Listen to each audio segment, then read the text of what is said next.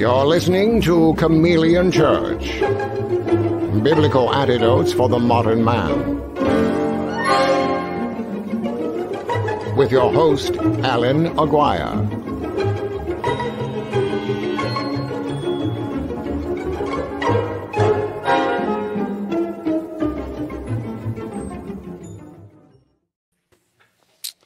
I just realized something. It's spring. Well, it's supposed to be spring. I don't feel like it's spring, but we have Kris's favorite thing we need to.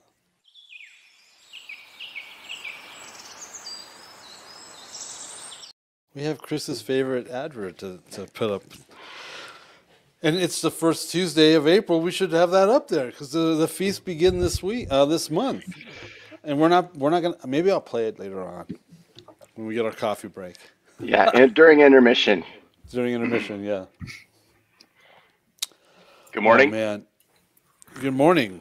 Good morning, y'all. Allan Aguirre with your Chameleon Church Show. It's coming to you live and direct from northern Utah, the Wasatch back, with our co-host, Pastor Leonard Perata, and entrepreneur extraordinaire, Kris Rosentrater. Are those fair? Are those titles still okay to use these days? I don't even know. I know you might trigger somebody. Yeah. What's new? Speaking of triggering, Kris, how was your Easter weekend? Oh man. So I'm not triggered, you know. So you're the only one that's okay. I can't find a church. And the last church we found. Allan, have you ever thought the problem might be you? Yeah, absolutely. Actually, every day. Actually, I'm teasing you. Tell us about it. Especially after watching that interview that I did with the atheists having cocktails with Christians. Yeah, I'm thinking I'm pretty much a problem. Loose tongue. What were you going to tell us about your Easter weekend? So we don't have as much as I'm the advocate for you need to find a church and go to a church and find fellowship and blah blah blah blah blah. As much it's almost hypocritical, it feels like, to say that because I don't have one presently. And it's not for a lack of trying, it's just because of where I live. There literally aren't any churches I can go to.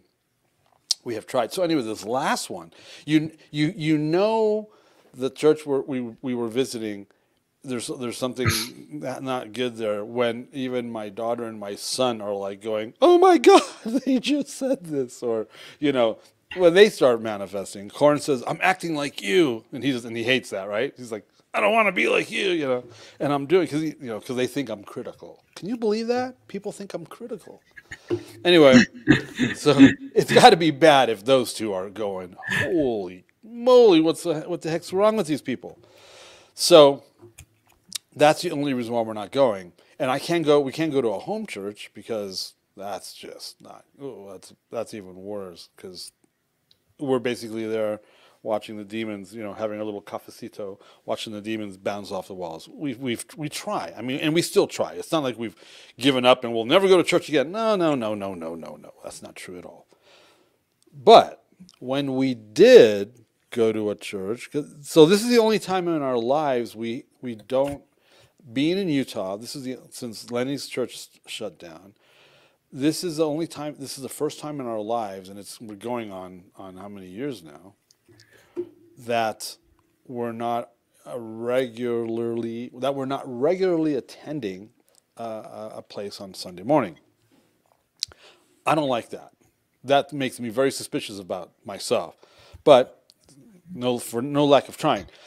But when we did go on a regular basis, whether it was, you know, whatever, we never went to church on Easter Sunday. And I think the last time I remember going to church on Easter Sunday was when I was playing drums for your church, Lenny, in Burbank, and we would go to the Pickwick, right? Yeah, remember we used to do the Easter sunrise service at the Pickwick. Right. I think that's the last time I ever did anything like that. Yeah. And after that, I just never did it again because I don't do Easter. But I was in the worship band, and you know. But we just wouldn't go to church on Easter Sunday so that we could avoid the what I say here on the Chameleon Church Show, trying to be respectful and polite, and I'm trying to be sensitive to my audience or the audience, and I call it a cock-a-doodoo show versus the other word, which apparently I said 2 or 3 times on that atheist interview. We wouldn't go to church on Easter Sunday so that we wouldn't have to deal with the insanity. Oh no, the last time I went to Easter Sunday church was with you, Kris. When I visited you, like 8 years ago or something. I think that was an Easter Sunday. Because you had all the Easter stuff. You're muted. But I think I was with you. That's interesting. I don't remember that. It's all my fault. You remember when you brought me out to visit you? Yeah, I remember that, but it was an Easter Sunday. I mean, I think that would have been like trigger days for me. But there was Easter stuff everywhere in your church. I remember that. Anyway, I even got pictures. Anyway, my point being, we never went to church on Easter, and we never went to church like for a week leading up to Christmas, because it was just no, we're not going to do that. You know, when the worship band starts doing, I mean, even though there's like 2 or 3 Christmas carols that are actually like incredibly powerful lyrically, like, that goes over Christians' heads, like the let earth proclaim her king. Come on. The earth is proclaiming him as king. That's lost on Christendom, because he's not coming to take over the world, Allan. That's crazy of you to think. Really? Well, you sing about it every year, dumbass. Oh. Uh-oh. So, even when we were going to church, we didn't go to church during those 2 holidays, fake holy days, because for all the obvious reasons. So, Lenny, I don't think you're actually going to a church now, right? No, now, right? I've visited quite a few, and I love the guys, but it's just every time I went, it was it was really hard being there, because the one guy I had a really good rapport with. He took me out to lunch and everything, and he reads the same stuff I do and everything, but he admittedly just says, I can't teach this to the people. He goes, I'm afraid. And I'm going, well, do you want me to be there to back you up? And he kind of like said, nah, I don't want to do that. So, but the thing is, the people that were on Thursday nights with us, a few of his people from his church are going to the Zoom study, and they're starting to watch Chameleon Church on YouTube. And so, because they're getting their Hebrew roots, and so I'm going, maybe that's where my influence lies. But we haven't, our church is Saturday morning watching Jacob's Tent, me and Linda. Then we'd listen to the scriptures, and then every Sabbath we just chill with each other as much as we can, unless we have to go to a grandson's soccer game. Yeah. But I'm really open to visiting others. The one I haven't visited yet was the Calvary Chapel in Arcata. But that's going to be hard. Oh, that's going to be really difficult. Just because that's going to be really hard, because they're not charismatic, and 2, everybody. A lot of them are. Everybody up here is pre-trib, and I'm already got everybody angry at me at that one. So they know when I'm walking down the street, they think I'm Jonah with my skin falling off my flesh. He's coming back. So, Kris, how was your weekend? Oh, it was good. I mean, it's fine. Whatever. What are you gonna do? Living in the land of the Terrans? Is that what we say? Yeah, living among the Terrans. Yeah. No. I played drums at my church.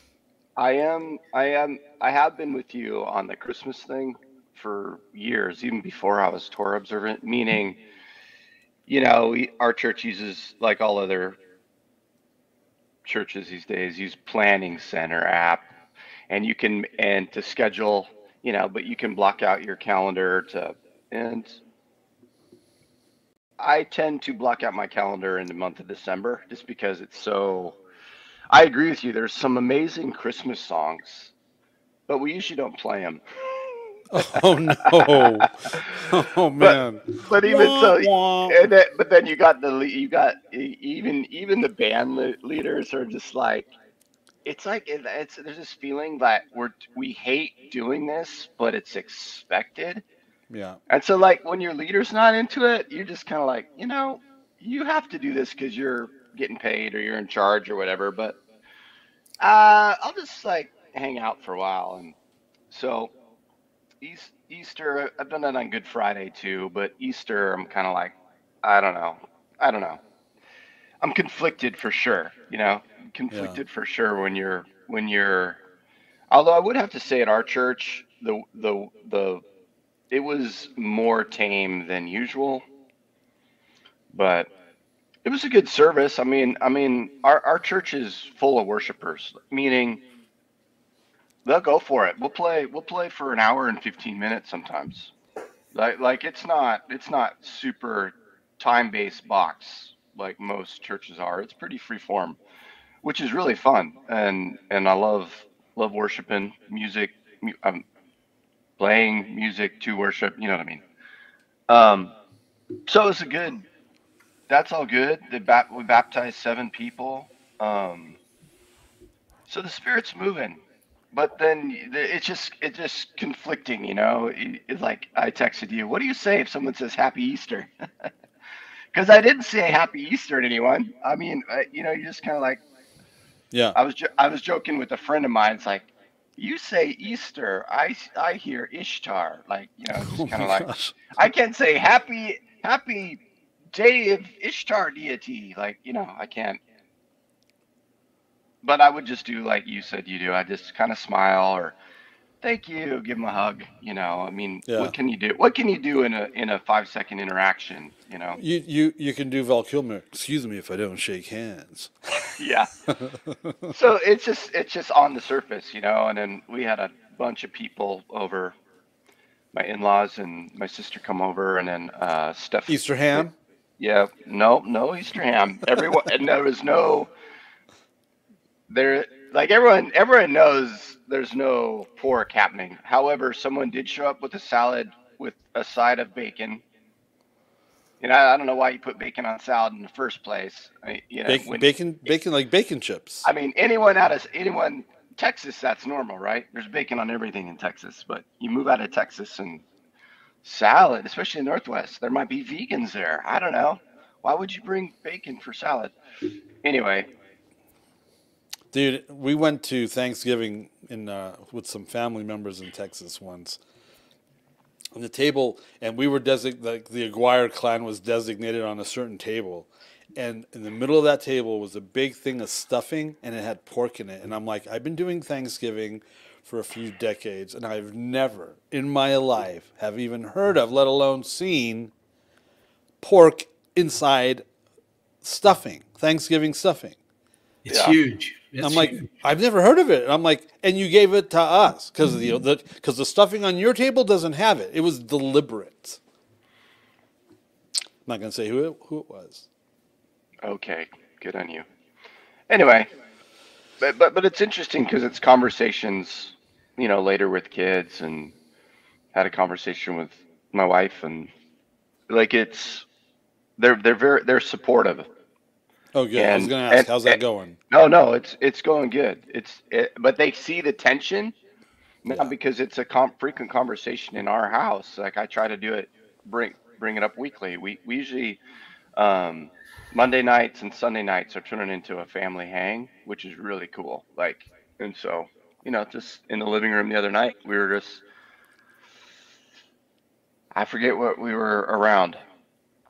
Oh, the conversation was around technology and iPhone usage and all that. And me and Steph are telling them we want you to have to manage it. We don't have time to manage it, but we want to manage it. But there are rules, and which came up into discussions about idols and idolatry and the commandments. And so nice, I my kids are getting it, and I feel the most supported from my daughter.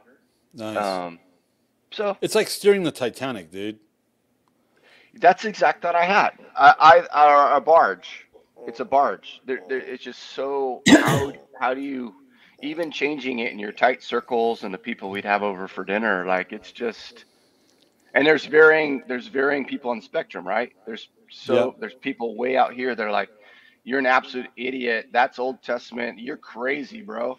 While they're out And in the it, fields offering to yeah. goat demons. And then you have the others like, why is that? Skepticism. Acting interested, actually are interested. And then you have others like, oh man, if I'm wrong, I don't want to be wrong.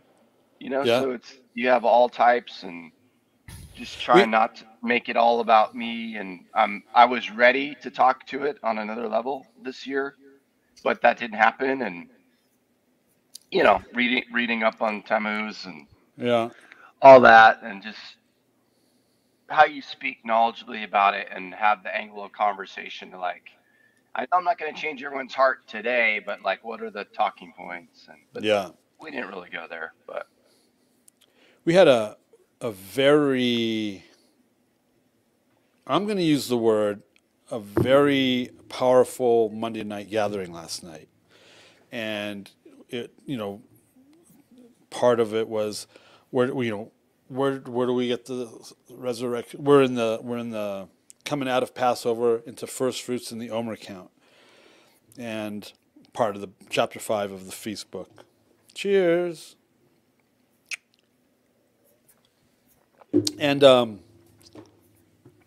it touched on Tammuz and where did the resurrection Sunday come? And so you have to go to Ezekiel, where you see the elders with their back to the temple, facing east, worshiping the sun, because the sun only comes up on the east in the morning. So there's your sunrise service, and it's Tammuz and all that stuff, and it's like really powerful. It got really powerful. It was pretty impactful last night.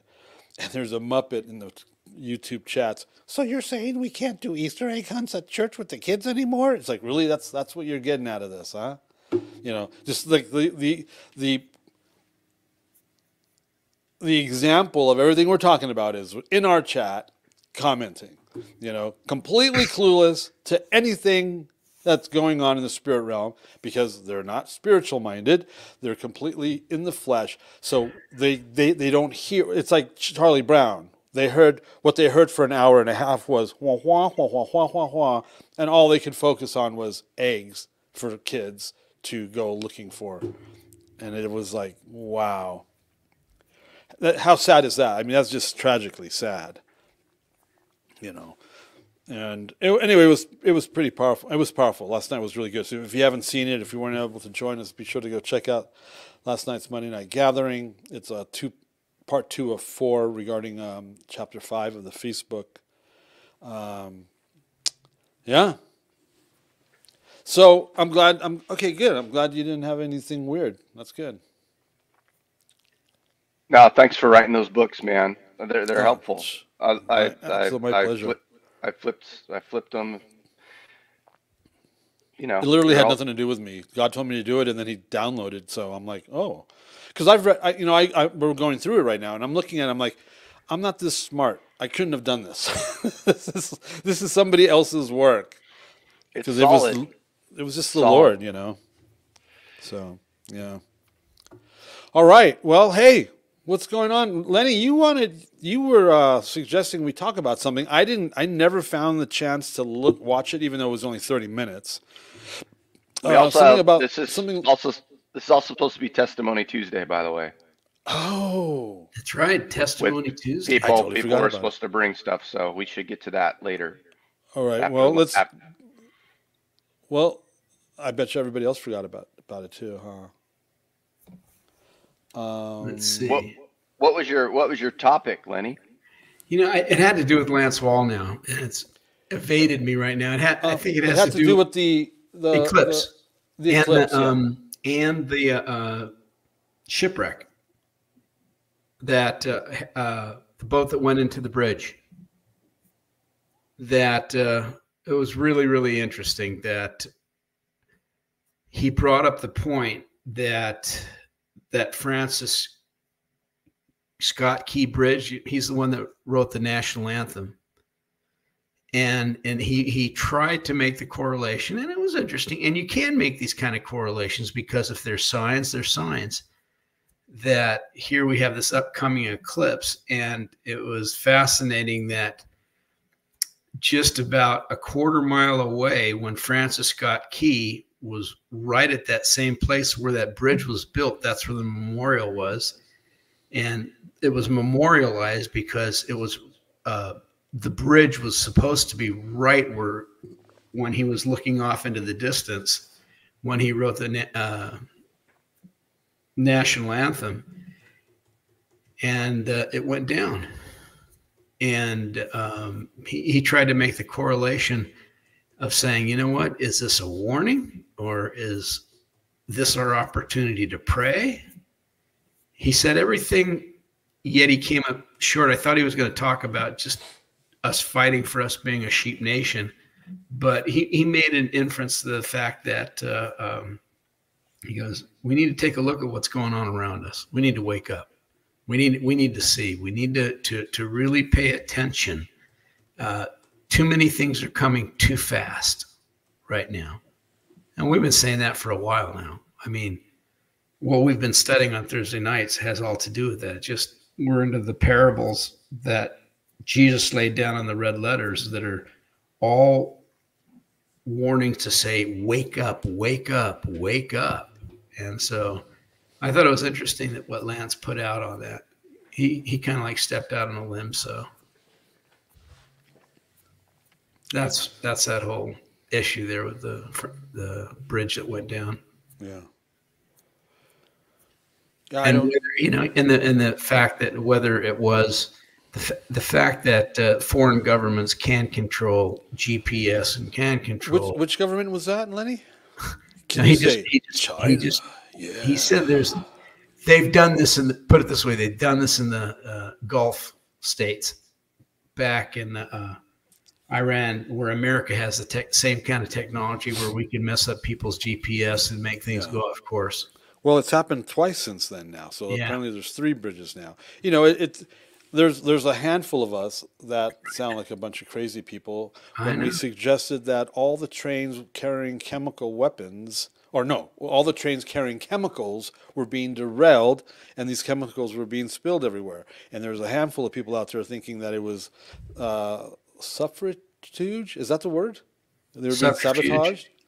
And everyone thought, oh, no, they're just regular train accidents. Oh, really? A whole bunch of them all at the same time. Okay. Well, now this.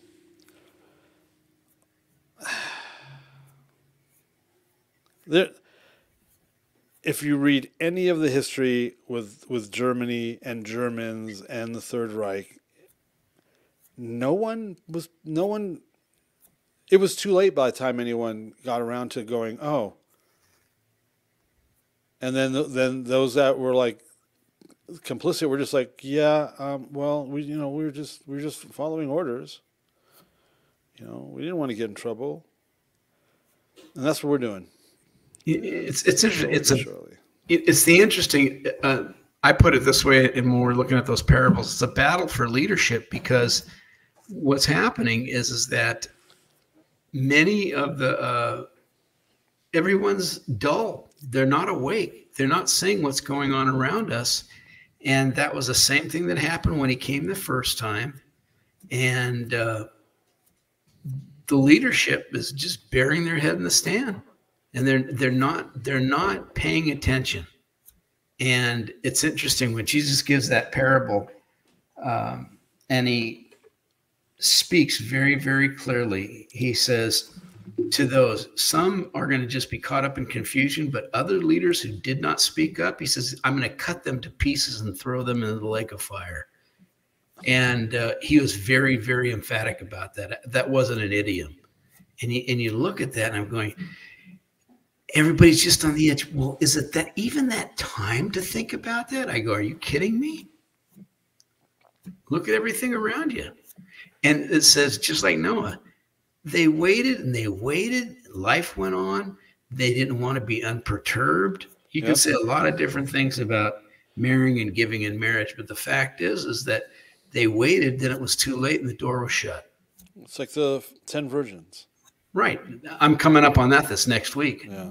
Well, here's something. While you were speaking, I had this thought. Here's something Christianity should probably take into consideration, and that's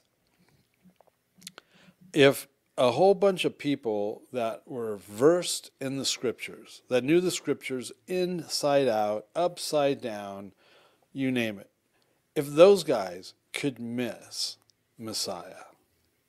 Right.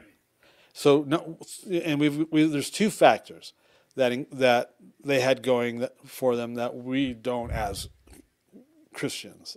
One, they knew the scriptures, like I said, inside out, and two, they were looking for them, and they still missed them. I mean, I believe a lot of them knew it was him, but they killed him anyway, right? So if those guys, people that knew the scriptures better than anyone else, and they were looking for him, if they could miss him, how much more are Christians going to miss him when they don't even believe the scriptures apply to them and they're working with this commentary called the New Testament? How much more are they going to miss him? And we're not actually looking for him because we really don't believe he's coming back, because if we did, we would live accordingly, and we don't, Christianity as a whole, right? And then my favorite, add to that the fact that, you know, we tend to also forget that we live in a realm that's governed and managed by the demonic, which is untruth, which is at war with God, and their goal and their whole job is to deceive us. So we're living in a realm, a deceptive realm, that the majority of us can't discern out of. We don't believe he's necessarily coming back, and the majority of us don't agree on how, when, where, or why he's coming back. And then you pepper that with the glaze of, they thought he was coming as a lion, but he came as a lamb. That confused them. We think he's coming back like a lamb, but he's coming back as a lion, and that's going to confuse them. And that none of that is being taken into consideration, I don't think.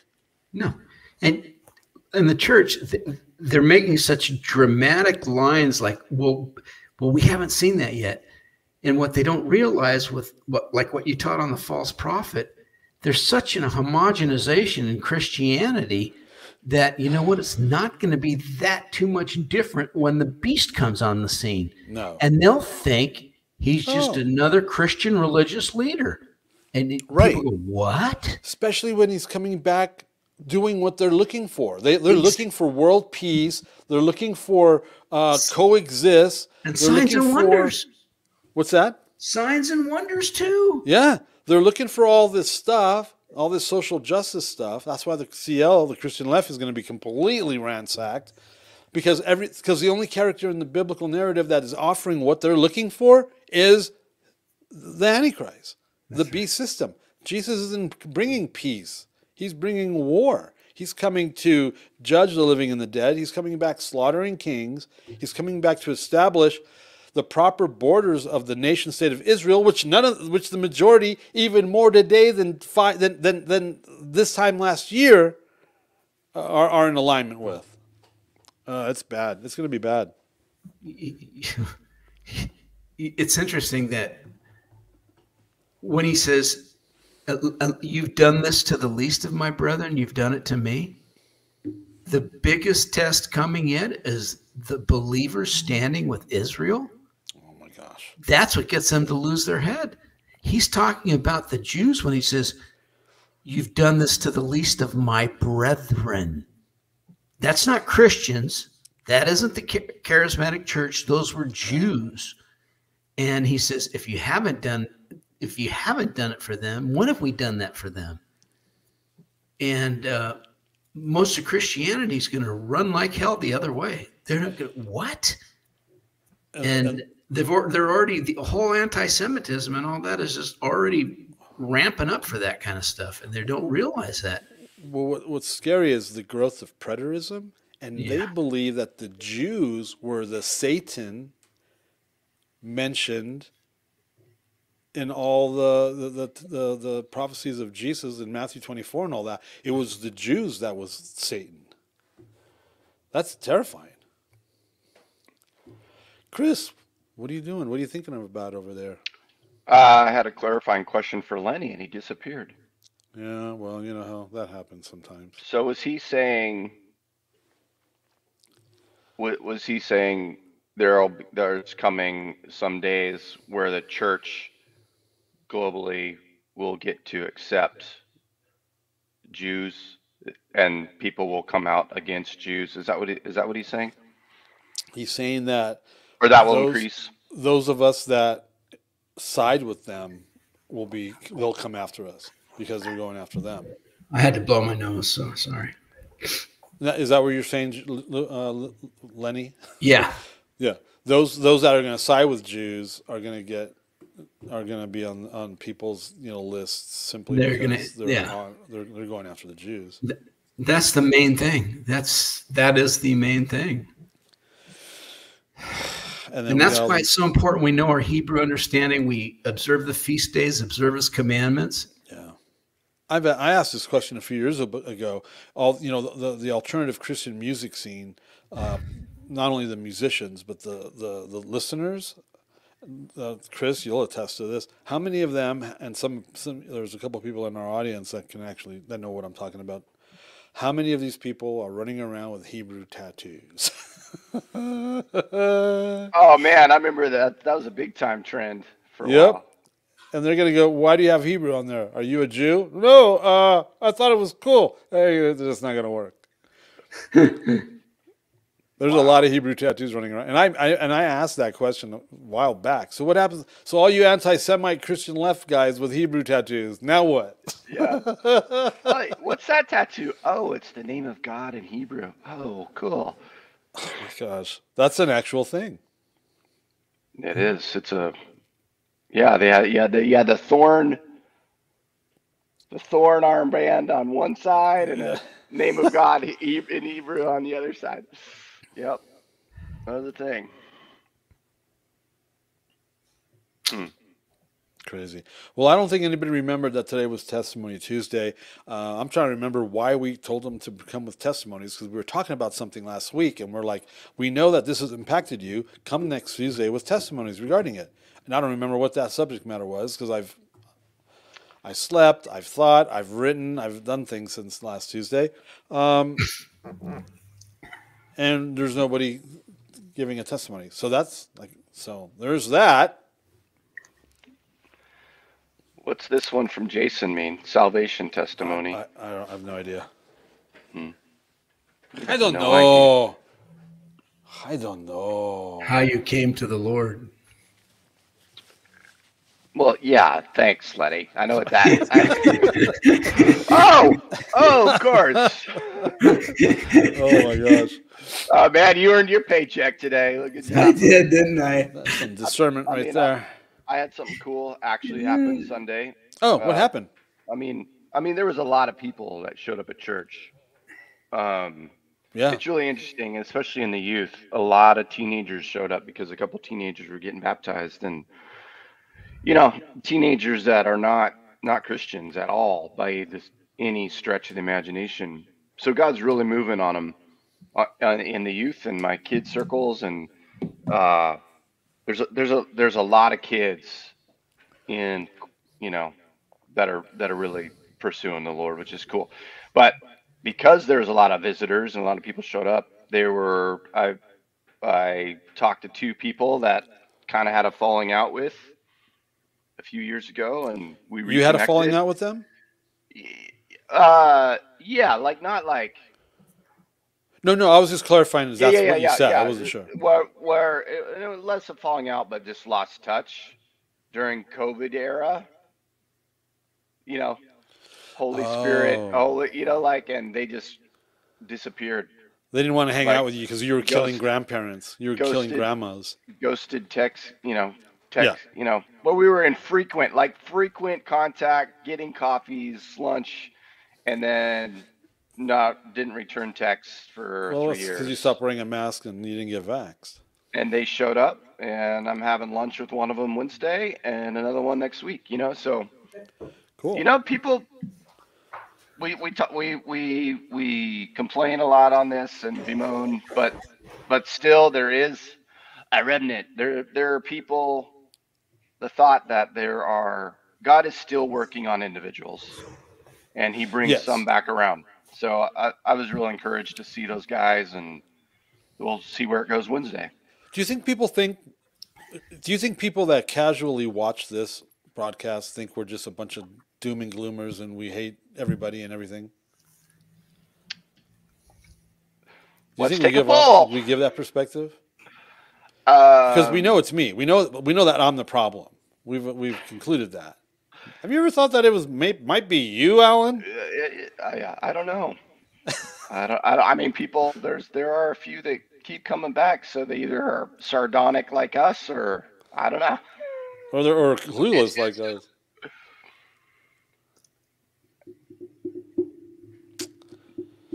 They come for you, they stay for Lenny. Like that right? Is that how it works? No, they stay for you, Kris. Yeah. No.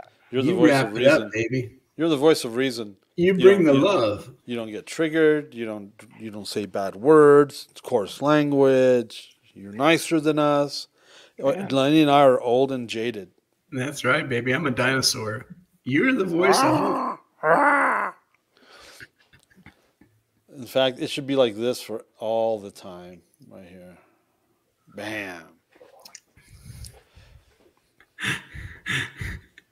It's the Chameleon Kris show.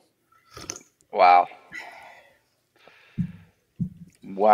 Hey, so Lenny, were you talking about your Nazarene friends? Yeah. A while ago when you I love those guys. They're really, they're good hearts.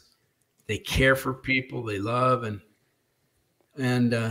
he wants so much. He started bringing people up front to pray for him and have the elders come on up. And when I was with him, I says, "Why don't you teach the people to start laying hands on them and doing that kind of stuff, And so I can understand where he's coming from. He's afraid. So what happened if you're not really hanging out with them anymore?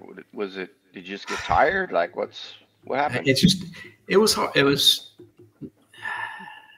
because they were talking about making you leader or elder. Like Lenny, what happened?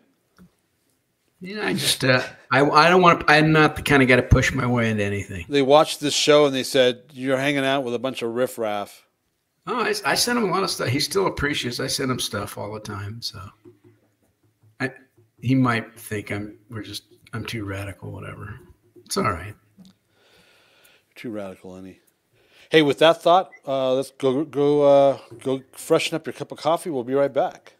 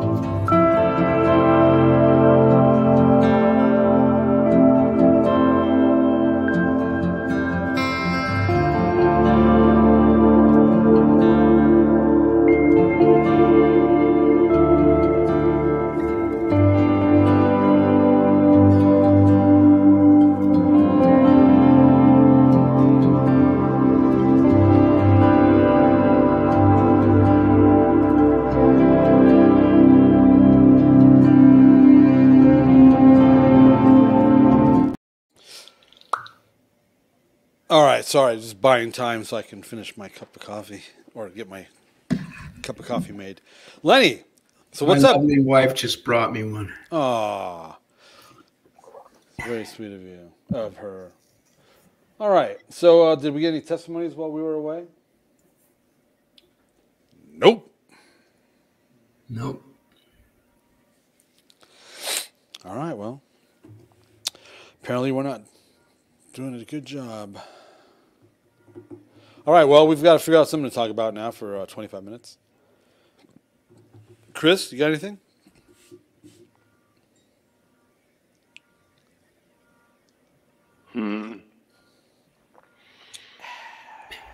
There sure are a lot of laws regarding leprosy in Leviticus. Dirty people.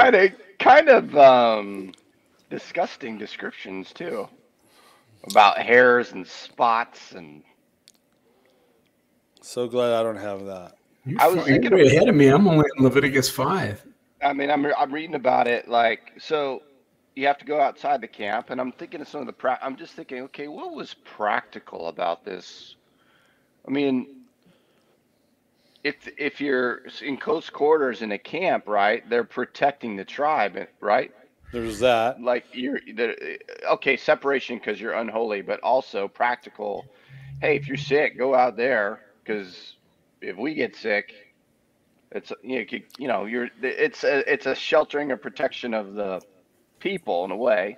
But like, so if they'd have to be out there 7 days, there would always have been someone outside the camp when the cloud or pillar moved, right? So then that's the question. When they were outside the camp, were they also outside of the covering of the cloud by day and the fire by night? That would have been cold at night. There's wild animals. There's stuff. They could have died out there. And that's a good point. I don't think I've actually considered that before. You know, the Quakers. Is it the Quakers or the people in Philadelphia? What are the Amish? The Amish, every time their kids turn 13 years old, they have the choice. When their kid turns 13, they have a choice to stay in the community or they lose their minds. So there's constant between I think the ages of 13 and 18. They're like exploring the world, sex, drugs, alcohol. Yeah. What? They're spreading their wings. Right, and they're involved with all sorts of bad stuff, and then the idea is hopefully at the end of that time they'll come back and it'll be out of their system. So that means there's rogue teenagers in that community the entire time. Yeah. And I've never thought about that when it came to what you just said. There's people outside the camp all the time. But are they separate from the fire and the cloud as well? Hundreds or thousands. Wow. Right? Well, then, doesn't he call them riffraff? At some point, he uses the word riffraff, God does, regarding them. Is that in the English Standard Version, riffraff? I forgot. I think so. It's in there. But then, so imagine.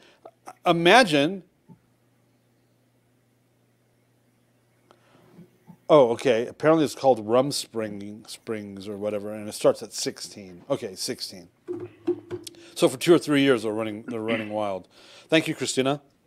She's like our producer, but she's not. But then at the same time, if you're not cooperating and you're being thrown out to camp a lot, that's going to bring some animosity, disgruntledness. There's going to start factions, and maybe that's how they found out that there was people out in the forest or out in the wilderness sacrificing to goat demons. I mean, they're human, and they have no reference. And how, when I'm reading this and reading it in a different way, every time I go through another book of the Bible, like, in the following year or twice a year, next time I read it, stuff just comes out, which is why we read it, right? You're always learning. There's always something that the Lord can show you. It's alive. And I'm like, man, this is so just trying to play the movie in your mind about the scene. Mm-hmm. Think about this. Okay, they're clean. They're not leprous. They got a place to live. They got their little tent or whatever. And then, by the way, side note, later he's talking about plaster. So then they were in permanent dwellings. which is interesting because the law is coming while they don't have permanent dwellings, but that's another question. But let's say they have their tent, their normal tent, they're under the cloud, they have leprosy. Now they got to go outside the tent, outside the camp. So they're whatever, separated by a quarter mile, maybe even a half a mile away from where they usually live. Right. And then the cloud moves. Jeez. So now they kind of got two dwellings, but they can't go in the camp to move their tent. So the main camp moves, the lepers are falling behind, and now they got to do the double work of like picking up all their stuff. But then now their tent's contaminated that was there. So did they stay behind forever, or like not forever, but for another 7 days? So now but then so that they would be clean, so they move their tent. But then they have to go to the priest, so they'd have to catch up to the priest, then go back and get their crap. Like, I mean, there's a lot of details in there that logistically they're just like, man, what? But this would reinforce, obey the command, follow the law, and it will go well. And live. And live, because if you don't, your life, you're going to be like in debt, like, right? You're going to be screwed. Yeah. You're going to be so far behind, and yeah. But then that's why God came down on the Amalekites so bad, because the Amalekites attacked their rear guard, and it was probably right the small and the elderly. It said the women and children and the elderly, but it was they probably were attacking all these scattered peoples that were outside the camp, and God was like, nope, and that's why they were supposed to wipe them out. I mean, he was really mad at the Amalekites for doing that. They're like an enemy forever. Yeah, they're bad hombres. They really are. Really bad hombres. But there you go. Like Kris, you just explained. There's a whole bunch of outside the campers that are scattered with no defenses. Thousands. And the Amalekites are picking them off like fish in a barrel. And then if the camp does move, were there nice family members that said, "Oh, he's outside the camp. We'll move his stuff for him and catch up later." Like, I mean, it's just, I had never thought about those kind of details, but it makes sense.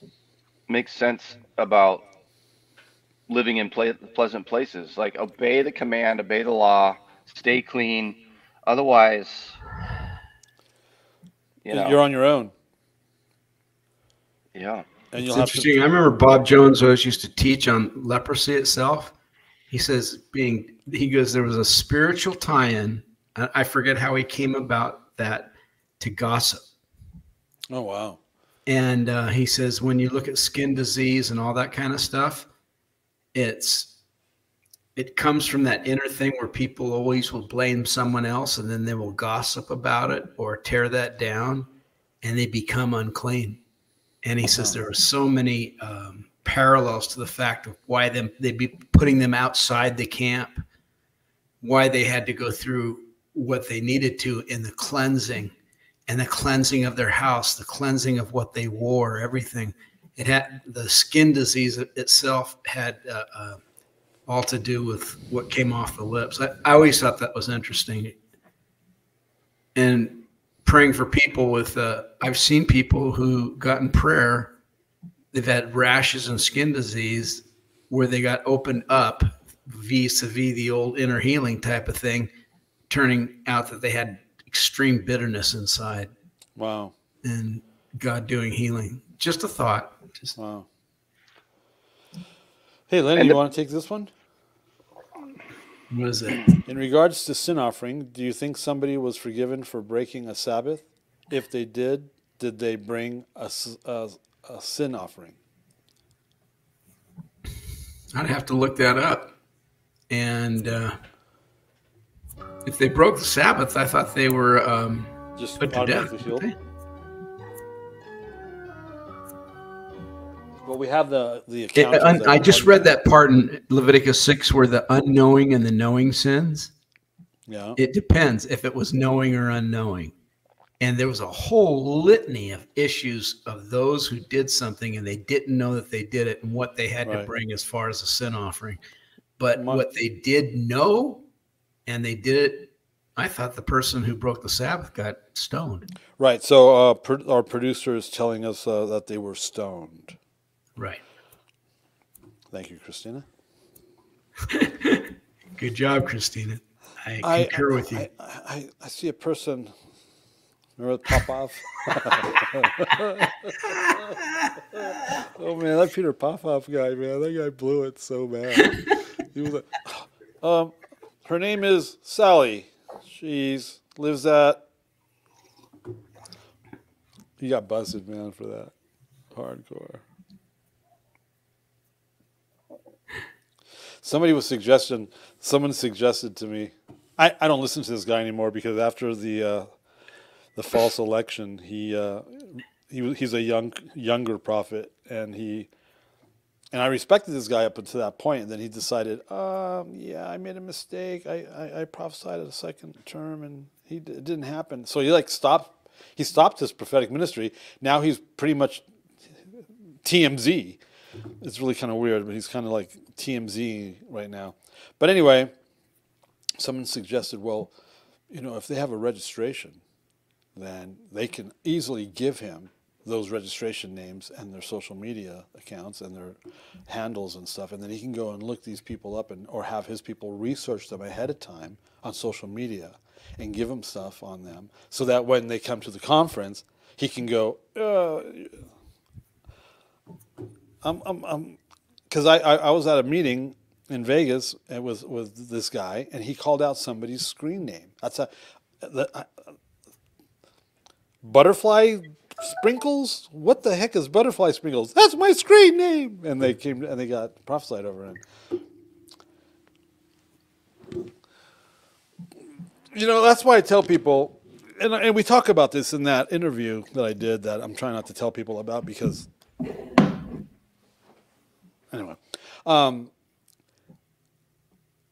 it's so distrusted. People that have been hurt by the church, hurt by leaders, and especially in a spirit-filled church, are so not trusting that you can that was a healing, that you actually can heal, or that was actually a healing. It's like a huge deterrent for them when it comes to the things of the Lord because of silly stuff like that. All that misrepresentation, it just gets in the way so badly.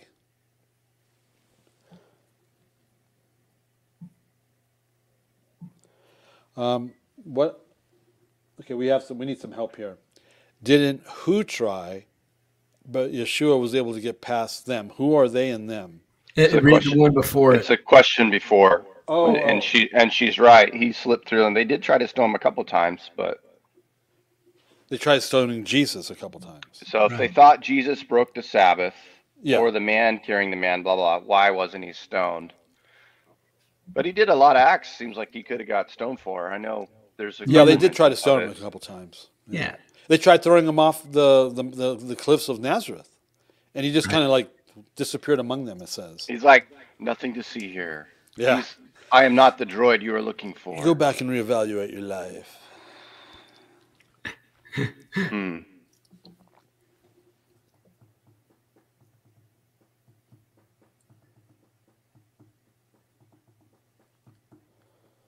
And like it, the woman caught in adultery, they were okay. Law says stone her. Like seems like there was fast judgment.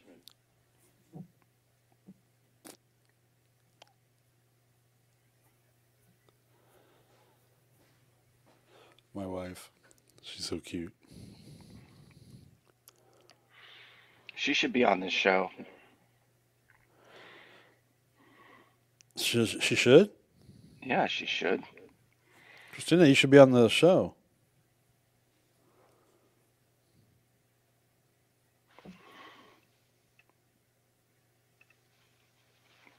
Yeah, back to Leviticus. I just think that the priests were acting as medical doctors too, weren't they? In a way.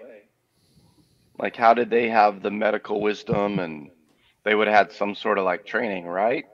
Well, they discerned if it was spiritual or not. And if they were disobedient, they knew what the cure was. And if they were close enough to it, weren't the priests kind of unclean too, or they stay clean because they weren't touching it? Like, it's just really interesting. Were they unclean till nightfall? And so they had a process. It depends on what they touched. Yeah.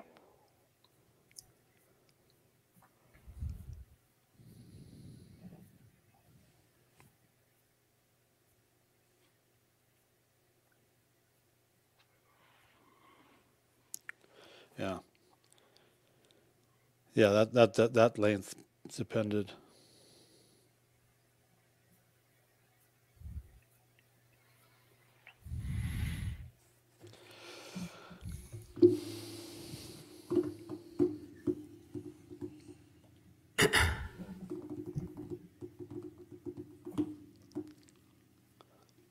Think of the whiners then. I mean, I'm just thinking. There's so many whiners, dude. I'm thinking like they had it hard.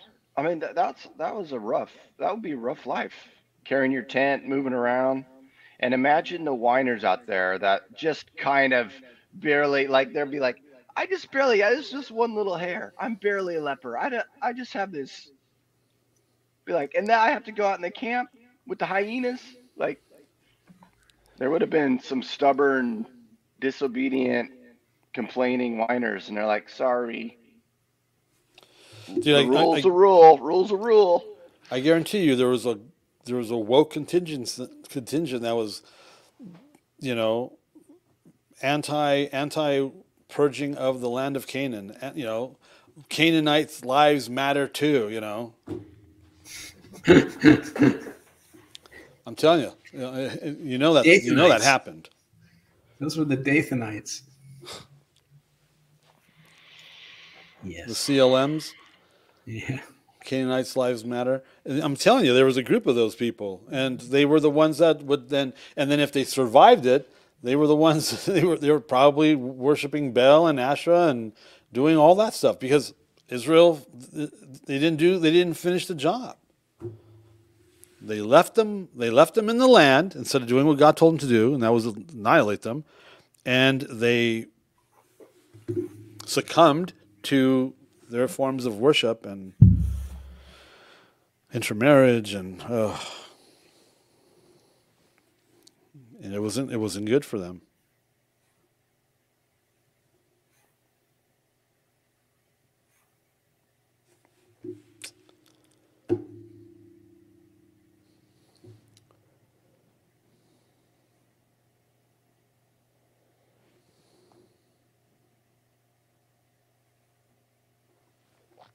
Yeah, a lot of that is actually, well, by the time the Pharisees got around to it, they had perverted it, but it was part of the temple in the Torah. It was part of the temple system. For example, the priests, they were supposed to leave their temple garb. They couldn't go out into public with it, so that the holiness and the anointing wouldn't jump on the common man. So there was a separation between them and the people. There was this almost like a status, thing, because the Levites didn't have an inheritance. They were supported by the people, things of that nature. So by the time it developed, so that just turned into a weird scenario where they elevated themselves above the people when they were with the people versus serving them. They became politicians, essentially. Wait, after the Maccabean revolt, you had what, 100? It was 300 years, I think. You had a total Hasmonean syncretism between what was left over of the Grecian, the influence of what the Greeks were bringing down, the influence of what Rome was bringing down, and you had all the Herods who were totally corrupt, and they had all this mixture with the temple priesthood at that time. So you had this Hasmonean / Hebrew laws that were set up. That's why the priests weren't even functioning like they should in the temple as when they were in the wilderness or before that or during the time of David. They were so far removed. They were what we would see in modern Christianity today. You got so much syncretism, so much mixture. It's unbelievable. And so you just said when Jesus came along, he that's what he was busting. Not just the laws of man. I mean, these were the laws of the devils also. I mean, it was all syncretistic, shall I say. And they were so high and mighty. I mean, they were like just they were not cool. they were not cool, and they didn't treat the people. They're depicted really well in the various like the Passion of the Christ, Mel Gibson. They're so just conceited and all that. I'm reminded of something I've shared before. It's that there's that you just mentioned something about Christianity. That attitude still exists out there. I've mentioned how I navigated the secular music scene of Los Angeles, and I navigated the Christian music scene, and I did so both pretty successfully until I had to save my life and walk away from it. But all that to say, I am navigating the Christian speaker author scene. Wow. You would think somebody that knows how to do that other stuff could easily do this. It is such a good old boy club. I mean, it's actually harder than the secular music scene, my experience in the secular music scene, and my experience in the Christian music scene is the Christian speaker author scene, because it's such a good old boy network, and because it is such a respecter of persons scene. They're really tight-fisted on who they allow, and I don't fit the mold in any way, shape, or form. But it really is that. I don't want to use the word exclusive because I don't think the word exclusive is bad. It really is that prejudicial. Is that a word? Sure. It's not cool. It's not cool. And there's talk about ghosting. Oh my gosh, I've never been ghosted so much in my life. But isn't that weird? That's sad, isn't it? But it's true. It's a really, it's that same kind of attitude. Okay, remember that vision, or was it a vision or a dream? Whatever it was, Lenny. They were policing Jesus. This goes back to the 80s, early 90s. I think it was around the blue guitar thing. But they were policing Jesus. They were like, kind of like SS, not SS, Secret Service. Well, that is the SS, Secret Service, SS. Oh my gosh. So they were acting like Secret Servicemen, how they protect a politician or a celebrity. And they were policing Jesus. They were not allowing people into to Jesus that they didn't deem worthy or qualified. These bodyguard types. They were policing Jesus. The church was functioning like bodyguards or Secret Service. And they determined who they would allow in to Jesus based on their criteria and their whatever and their, Do you remember that? Vaguely, yeah, I remember. I remember it came out of the Kansas City camp. It was Bob Jones and those guys, if I remember that right. I don't remember who it came from. I just remember that word. Right. And they were policing Jesus, and they were determining who could come in, who could access Jesus, based on their judgment of the individual, on their criteria, not necessarily the Holy Spirit or God or the Bible or anything like that. Yeah. And I'm talking people I champion, people I endorse have done that and are doing that to me. It's sad. What can you do? What can you do?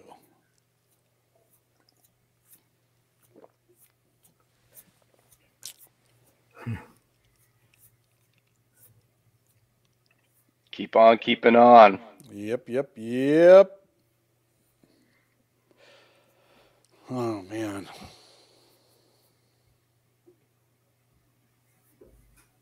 Yeah, and this is why we're talking about that, because they were functioning as gatekeepers by that time. And they were not even cool about it. I mean, they were just blatantly, and Jesus was like, "No, you guys are demonic. Like you guys, you traverse mountains and sea and all that to make a disciple, and then you make them twice the son of hell you are." What a line. Kaylin was right. She talks about that's what during the Jesus movement that got shattered. But what happens? It all came around again, and as they got more sophisticated, it just crept back on in. Yep. Oh, I remember going to the pastors' meetings, and man, you felt it was the good old boys club. Yeah. It would be like that, and you go, "Oh, I thought this all changed." Nope.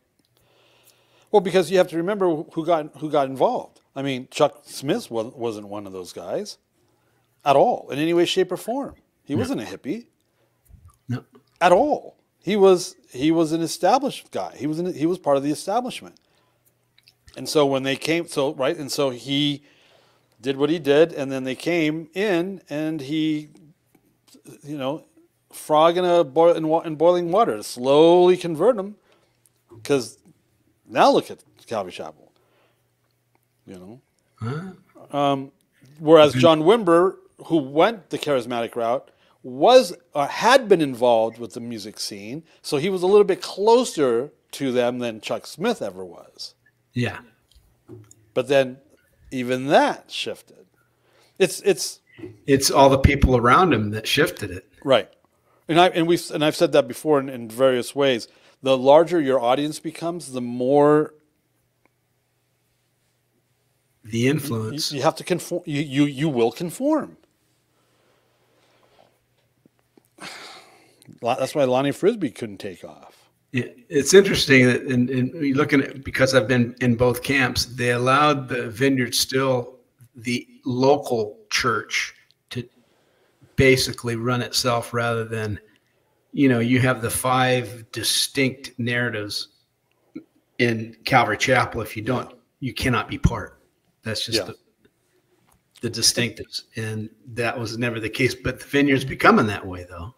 That's the thing. Well, Vineyard lost everything when Vineyard, I think, lost all their mojo when they separated from the Kansas City Prophets. And that was before the present situation that they find themselves in. Oh, man. Here's a little insight. So as much as they were, the Pharisees, for example, gatekeeping people from church, from Jesus, from Messiah, from God, as much as they were doing that, and they were horrible at it. I mean, Jesus was saying horrible things about them because they were bad hombres. They were not able. They were the priests at the time, but they weren't able to do any of the healings or any of the things the Levitical priesthood was able to do for the people at all. They weren't able to do any of that, which is another reason why they hated Jesus, because Jesus could and they couldn't. And a lot of these people that we're dealing with today, I think, find themselves in the same situation. Or if they can, God's going to lift it off of them because, or they'll continue to be able to they'll continue doing it and not have the fruit and be charlatans, and then that's just it's such a mess. I remember Bob Fulton telling me, John Wimber's brother-in-law, he said on John's deathbed, he goes, "I wish I would have pastored Kansas City." He goes, "I wish I would have stayed to I wish I would have pastored it rather than just cut off." But he had other outside influences that were cutting him off. But it's interesting. Then you look at the whole prophetic, the whole Toronto, it's all gone the same way. Yeah. And then talk about outside influences. We know for a fact that the Pharisees were afraid of their position with Rome might get taken away. So they played the game. They played to the outside influences, which was Rome. in the time of Messiah.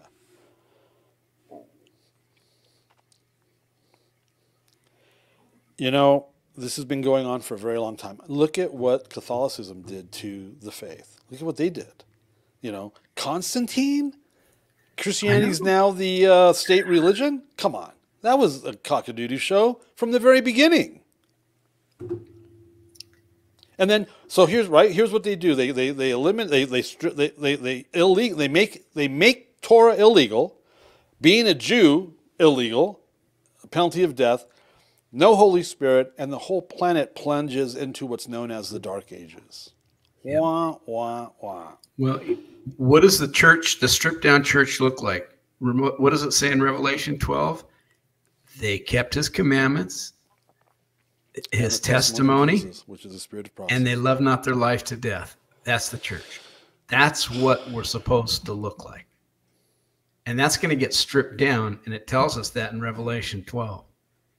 Those that keep the testimony of Jesus, they keep his commandments, and they love not their life unto death. There you go. There's the ecclesia. Welcome to Chameleon Church. You're listening to Chameleon Church. Biblical antidotes for the modern man. With your host, Allan Aguirre.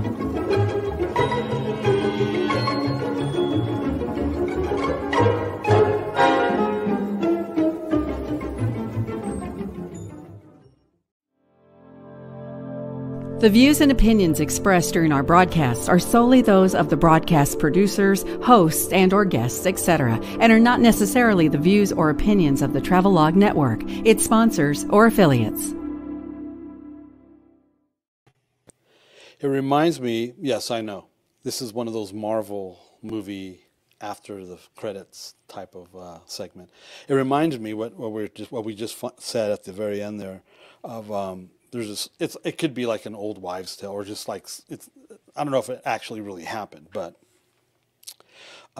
these priests were visiting, I guess, the Vatican, and they were being shown around a little tour of the Vatican by this cardinal or whatever, a bishop, and they showed him the Vatican bank, area. They showed him and how they had, so much money. There was all this money, tons of money in there. And the cardinal guy, bishop, he's showing off. I mean, the guy's being, he's pretty egotistical about it. And he looked at these little priests that are visiting from who knows where, and he says, "No longer can we say, silver or gold have we not, have we none." And one of the little priests said, "Yeah, nor can we say, in the name of Jesus of Nazareth, rise up and walk." I'm pretty sure he got fired right away.